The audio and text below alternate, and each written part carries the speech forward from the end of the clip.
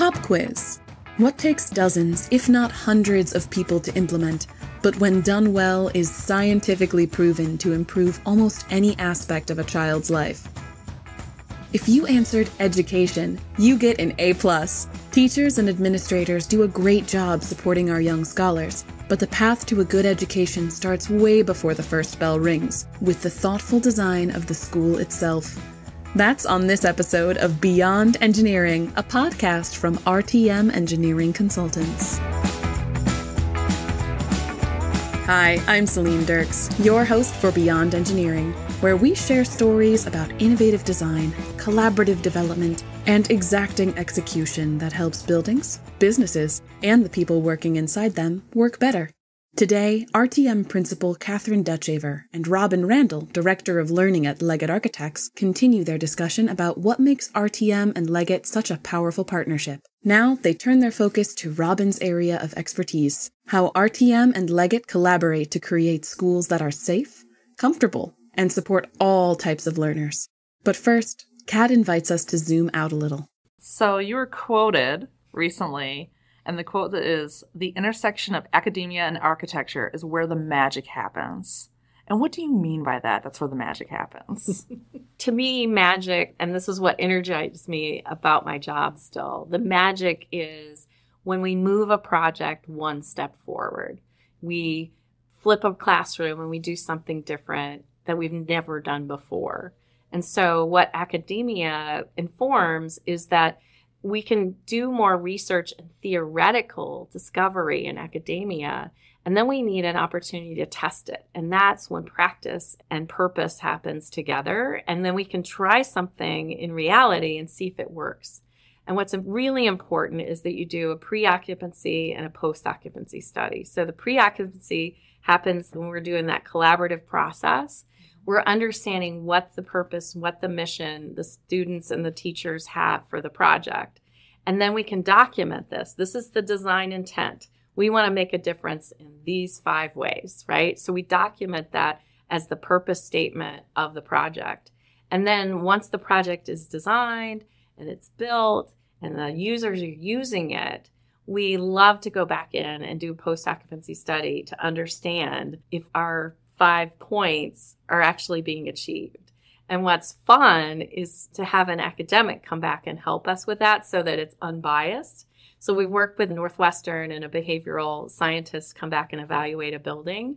And she actually discovered that we had lowered bullying in the way that we've designed the building. We were talking about how I became an architect with a colleague of mine. And I'm the first woman in my family, actually both sides, to not be an educator. I have all these resources that inform me, but it's also understanding how important education is and that it's the game changer for poverty. It's the game changer for community. Do you think that tie of how important education is maybe has drawn you to developing and trying to better education facilities versus any other industry?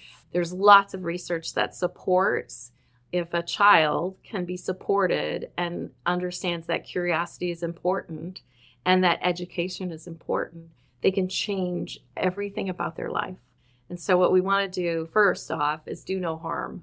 We don't want to create any barriers to learning in an environment. We don't want to have an environment that's too loud for someone that's sound sensitive. We want to create an environment that's good for extroverts like me or introverts like my brother. So we want everybody to feel comfortable in an environment. And so always having that radical empathy where you put someone else's shoes on, but you also put on their lens and try and imagine how they're going to use the space. A lot of times at the high school level, we have the main kitchen for school districts. And so we have to think about not just the bus routes or the parking lot for the teachers, but also how do we get any of the, if you want to call them, catering trucks to come in, because this main school kitchen serves the rest of the district. They cook everything at the high school and they set it out to the warming kitchens at the elementaries. How are we transporting the food? And how are the students able to use the cafeteria in an efficient way? We also want those students to get excited about healthy choices. So at Rock Island High School, the new cafeteria remodel, all of that kitchen area has been upgraded. And just thinking about how students like in high school, they like to have a variety of environments that they can eat in. So there's high tops, there's low tops, there's stairs, a very grown-up space that feels like a Barnes & Noble cafe. So it's a fun way to innovate, again, that design magic, a little bit of thought process around how the space is going to be used helps transform the way it works. And you brought up Rock Island High School. Another thing we did at Rock Island High School was that new front entrance where we put on something that looked much more modern onto a historical landmark building. And with moving the offices and giving that secured entrance. Previously, the administration was remote. It was actually up on the second floor.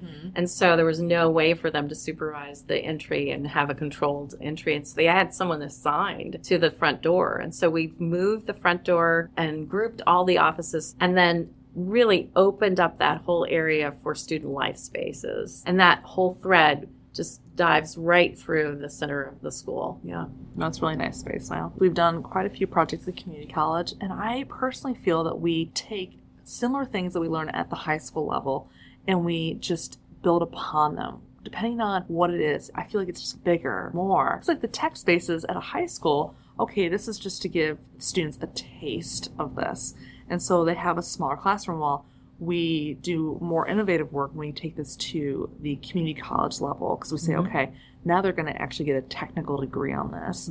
And so we'll find that the college will want to have more technology put into the space. They're not going to have this as like a side note for if it's automotive repair. They're going to actually have the vehicle exhaust system that's under the slab. They want this built in, and like the libraries, much larger than a school library, which we can talk about with Harper College, with that library. Yeah. So that's a really fun story because we totally transformed a 1960s building into the state-of-the-art library in bringing in technology in all levels. There's study spaces, there's nooks and crannies for the introverts, there's shared small group spaces, there's classrooms. The stair leads you from all of these levels, but it also has little alcoves off the stair for shared space and learning. It captivates the community. It's become the centerpiece for the community college. It's where all the students want to go and hang out. It's a great meeting place for every level of student. And whatever you're studying, there's something for you in that library. But you mentioned the technologies. College of Lake County's Advanced Technology Center is another renovation, but that one was renovated from an old Lowe's hardware store. And we converted that into this very high-tech, advanced technology center because we worked with over 20 local businesses to see who are the students that you're needing to employ. How do we make those employees that you're in need of? And that survey informed the whole development of the project. There's communal spaces where business owners can come in and interview students and see what they're doing. There's a way that classroom space is definitely learning on display. All of the equipment that's in that building is state of the art and ventilated and has all these elements to it that just inspire the students to learn and figure out how to use these spaces. What I find is there has to be some sort of hands-on learning to inspire students. Even high-level, high-performing high schools, they're still putting in auto labs because sometimes seniors, that's their favorite class. Even if they're taking AP Science or AP Math, they still need that hands-on space where they can just decompress and do something that's hands-on. And we've seen recently with North Scott, with the Regional Innovation Center, you have a high school that's combining with a local community college, Eastern Iowa Community College, where Eastern Iowa is saying, hey, we need more space for these programs, and we're willing to share those spaces with you so that we can gain the attention of the high school students to go directly into the program. They have a need. Industries are coming to them saying, we need these graduates. So they're trying to find people to come into the program to do this.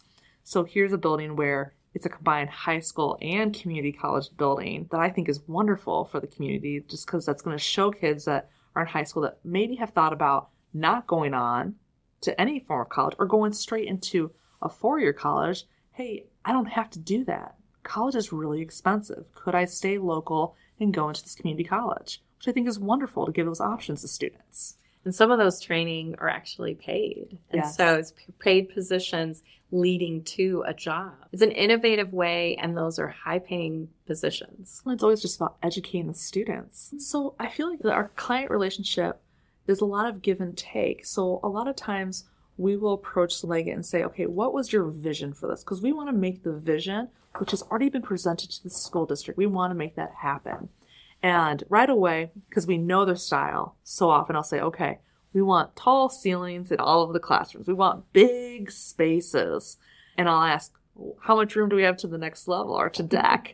And we will have to work together saying, okay, you're at 11 feet. I need you to drop 6 inches. And we'll lay that out and we'll explain why we need those 6 inches. We understand the reasoning aesthetically behind that and why it's good for the end user. A lot of times within ceiling spaces is where we hide the mechanical. We hide the HVAC. And by hiding it, we also help damper the noise, which is very important for classrooms.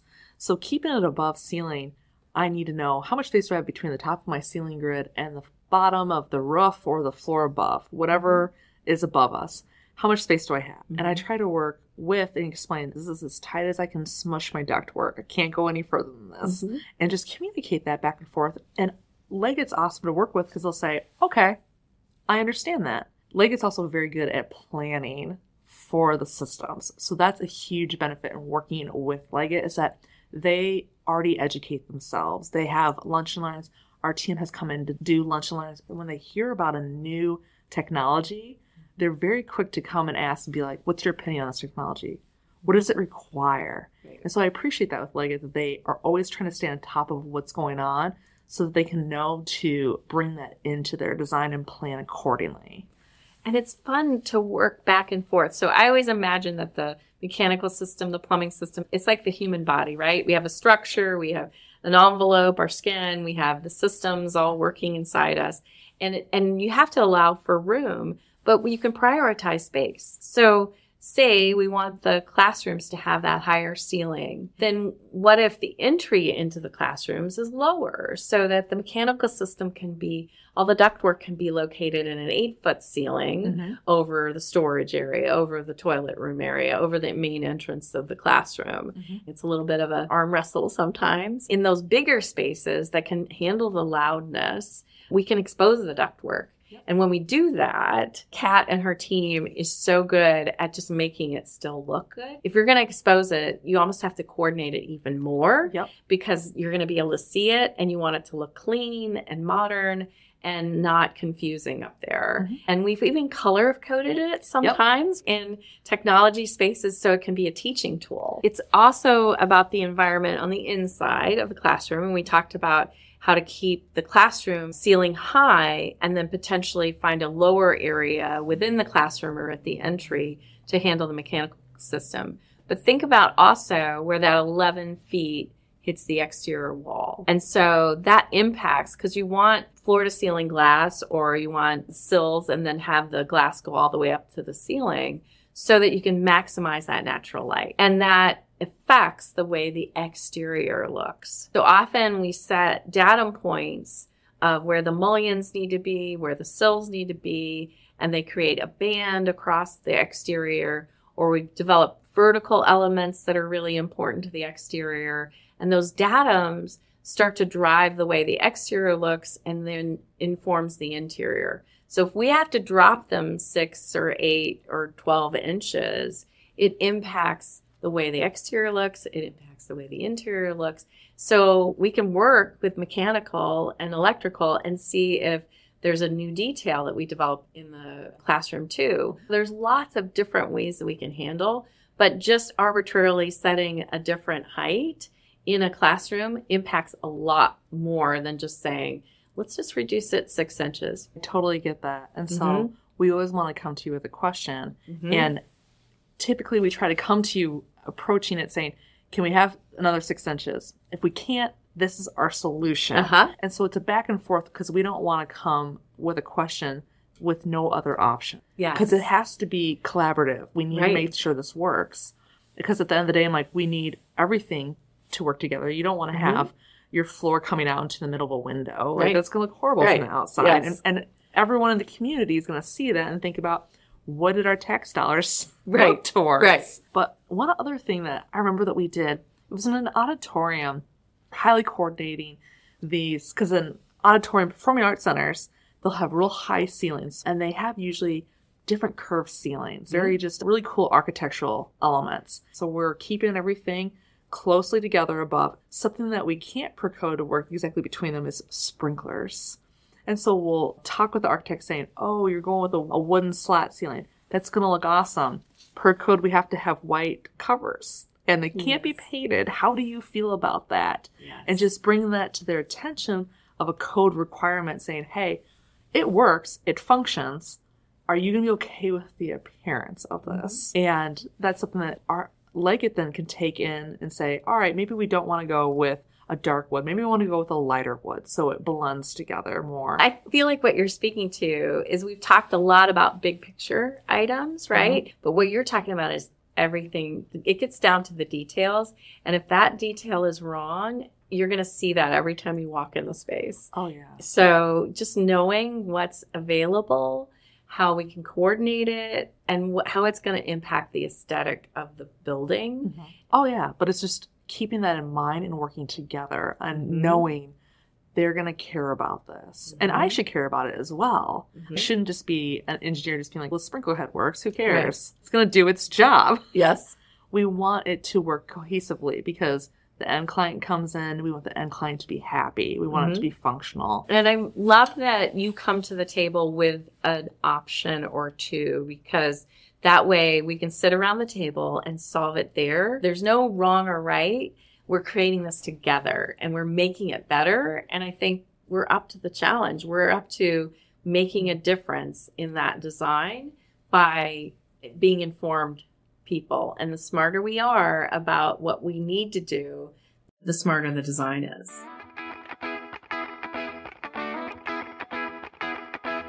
Are you launching a career as an engineering technologist? Or are you a proven professional in the engineering fields looking for new ways to advance your career? Consider joining RTM Engineering Consultants. We support your growth as you sharpen technical skills, deepen business experience, and diversify capabilities across services, specialties, and markets from coast to coast. Our mentors are seasoned professionals committed to sharing expertise and passing knowledge from one generation of engineers to the next. Visit our careers page at rtmec.com to explore employment opportunities. That's rtmec.com. Learn why industry authorities consider RTM a great place to work, grow, and advance. Meantime, plan to join us again for another episode of Beyond Engineering, a podcast from RTM Engineering Consultants.